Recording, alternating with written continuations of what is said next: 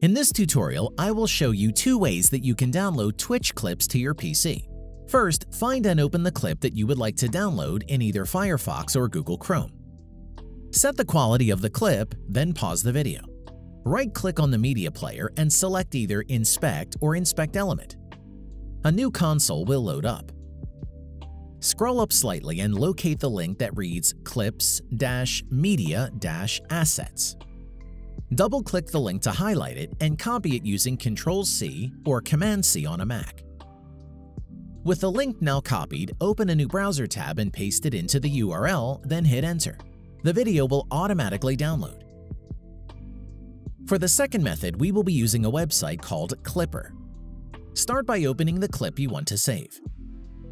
In the URL, remove everything from clip to the left, leaving only a slash and the randomly generated words that make up the URL. Type clipper.xyz, then hit Enter. A new website should load. Click Download to save the videos.